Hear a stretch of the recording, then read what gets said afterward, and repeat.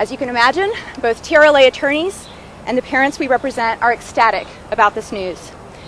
In ruling this way, the Third Court of Appeals has stood up for the legal rights of these families and given the mothers hope that their families will be brought back together very soon. It is a great day for families in the state of Texas.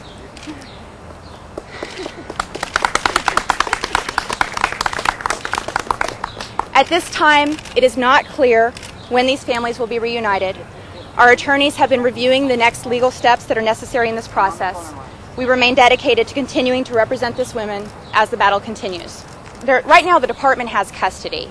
The court has issued a writ of mandamus ordering the trial court to vacate those orders that gave the department custody. If she has 10 days to do it. If the court does not reverse those orders within 10 days, so that's 10 days that those orders are still in effect, the Court of Appeals will act.